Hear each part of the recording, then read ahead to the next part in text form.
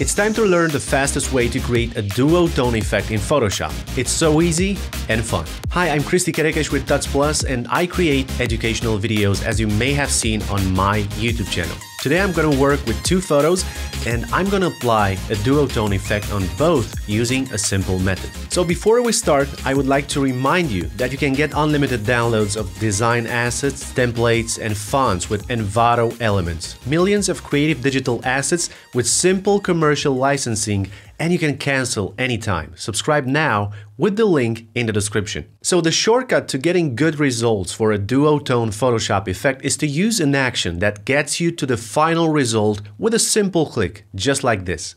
So you can either use an action or you can create your own duotone images really easy. So let me show you how. First of all, you need to understand how to choose the colors for an appealing duotone effect. I strongly recommend you to use this website, color.adobe.com, and choose complementary colors or monochromatic colors for the best results when creating duotone effects. You will always need a bright color for the highlights and the darker color for the shadows.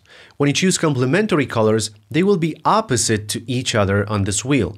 And if you choose monochromatic, they can be approximately the same color, one of them brighter and the other one darker. So in this case, I will choose a nice bright yellow and a dark blue. I will copy and paste these codes later. So let's get back to Photoshop and apply colors to this image. I'm gonna need to tell Photoshop which are the highlights and which are the shadows on this image. One of the ways is to enter the Channels tab right here. If this isn't enabled for you, just go to Window and choose Channels. So you have red, green, and blue. Depending on the image, you should choose the channel that has a good contrast and a good balance in terms of shadows and highlights. And for this image, I feel like the blue channel is the most suitable. So all I need to do is to select the highlights from this blue channel. And I'm gonna do it by holding down Ctrl and then clicking on the channel's thumbnail. You should see the selection, click on RGB to go back to the original look of the image, and then go back to the Layers tab. From here, I'm gonna add a solid color adjustment layer that comes by default with a layer mask that was filled in with the highlights information.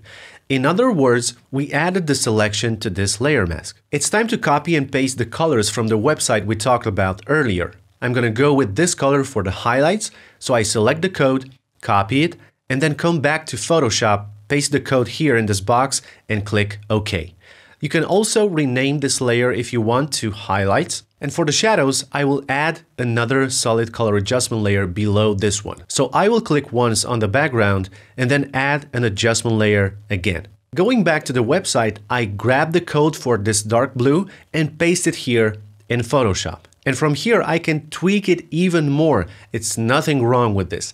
I can make it brighter or darker, and then I click OK. You can rename it to background if you want. You can also just double click each solid color adjustment layer and change the colors at any point in time. On this other example, I used the same technique. For the highlights, I have chosen a vibrant green, and for the shadows, a dark magenta. And this is the result. Duotone effects are really easy to do in Photoshop, and it could take you just 1 minute to achieve results like in this video. Subscribe to Envato Elements to access millions of creative digital assets, including everything you've seen in this video.